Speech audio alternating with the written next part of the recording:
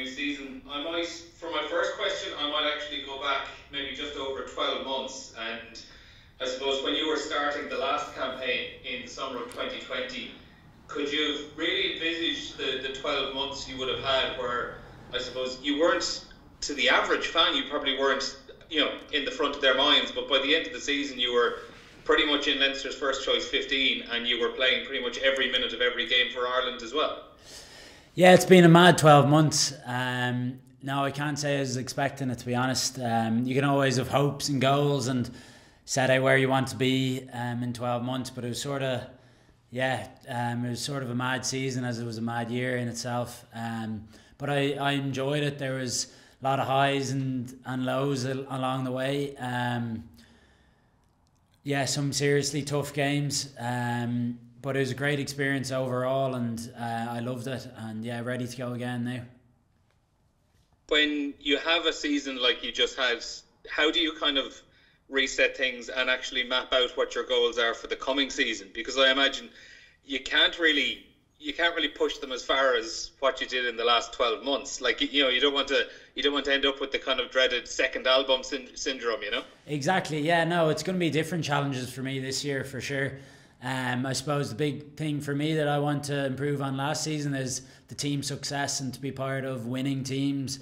I suppose we got the Pro 14, I think twice last year in the last 12 months, but it's really the Champions Cup and the international success that you really want to be pushing on to, and being involved in those teams, and those are the days you want to be there for and doing it for, and your family and friends to be there with you, supporting you along the way. So I think that's the big thing for me this season, to try push myself to get better and the team to get better, to be in the mix, to be winning those competitions. And finally for me then, new season, new competition, the United Rugby Championship. How important do you think it is that the South African teams, obviously you Bulls first this weekend, but how important is it for the South African teams to really hit the ground running? Because the Pro 14, it never really got going. There was always question marks over how good the South African teams were, and how good would it be if they were really competitive in these first couple of months? Yeah, I don't think that's going to be a doubt at all. Like, there are serious sides that are coming in. I think Bulls this weekend, they're probably the form side out of the South Africans, winning the Currie Cup there about 2 weeks ago. And they're going to be a serious challenge. Like, to start with them is going to be a big task. They've obviously come off the back of maybe beating South Africa A and a number of games, and they're, I suppose, in the middle of their season while we're starting ours, so it's a challenge in itself in that regard. But I think it's great to have them in. They're going to, I suppose, offer a different challenge. They're obviously very physical, big sides, and I think it's exactly what we need as a team here in Leinster. I think it's the sides that you're going to start facing in the Champions Cup then. They're very similar to the likes of La Rochelle's and these teams that we've, I suppose, come undone against in the past, so it's going to be great for us, I think. All right, Hugo, best of luck for the season. Cheers, thanks Neil. Claire McNamara, Sinead is after dropping off the call, so if you want to jump in next, over to you please. Yeah, Claire.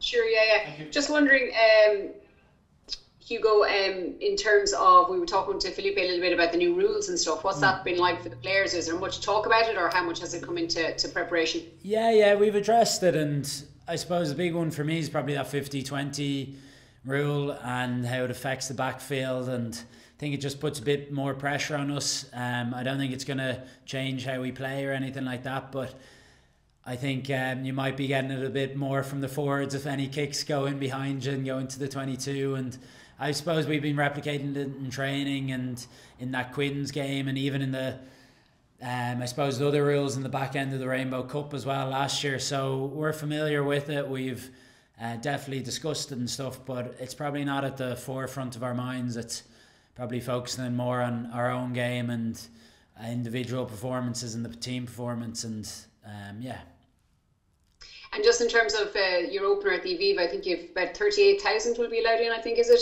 Just what's that like to kind of have that back? I know Gary Ringrose was talking last week about being able to feed off that energy. Yeah, it's so exciting. Like, it's been not boring over the last month playing in front of no fans, but it's not the same, is it? And we've gotten a taste of it through, I suppose, the back end of last season and then into the Irish internationals, and then talking to all the lads who played in the Harlequins game, they loved it, and the difference 10,000 made at that game. And if we can get anything near 38,000, it'd be incredible. And like, we're all really excited here to play in front of the fans again and in front of that many. And I think it's a perfect game for it as well. The Bulls, it's going to challenge us so much, and it's obviously a new team we're facing, and there's a bit of that excitement to it as well. So hopefully we can get a big crowd out, because it does help, as Gary was saying, and it's exciting, and yeah, it'll be great to get a bit of a buzz back in the Aviva. Great, thanks Hugo. Cheers, Claire. Jan, if you're still on the call, he may have dropped off as well. So Jerry or Alan Doyle. Alan, you didn't have a question in the first segment, so Alan, if you have a question. That's just our ingest taping. Okay, works. Yeah. Jerry, over to you, so. Yeah, hi Hugo, welcome back.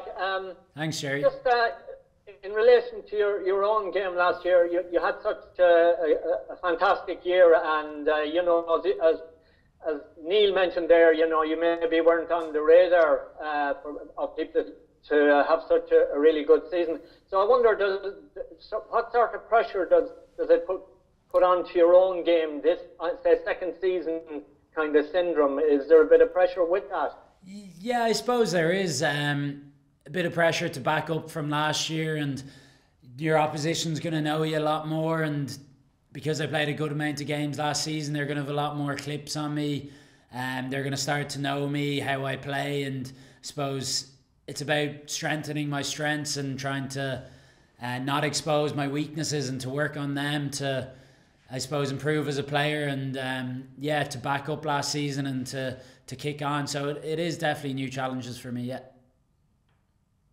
Okay, and second question then, if I can, playing at full back as well, it's a fairly pivotal position. So, are you looking forward to particularly playing the South African teams? They're quite physical. It's a different style of rugby maybe you'll encounter there. Yeah, definitely. It's going to certainly be a few more and different challenges. Playing against those sides are obviously hugely physical, powerful teams, and I suppose like their international team, they go to there quite a lot, and they're very good in that regard, and they'll put you under pressure. So I suppose even in the Lions series, you could see how much teams are going to those attacking kicks and putting the fullbacks under pressure. So it's definitely an area of importance for me and something I'm keeping on working. And it'll be a good challenge, but one I'm looking forward to now.